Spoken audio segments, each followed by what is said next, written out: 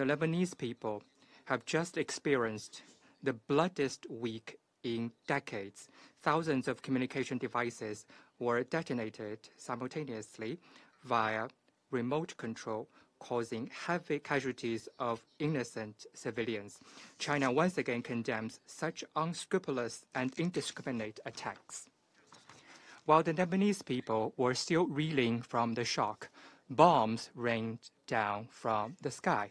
Israel launched multiple rounds of large-scale airstrikes on southern and eastern Lebanon, leading to over 500 deaths and close to 2,000 injuries.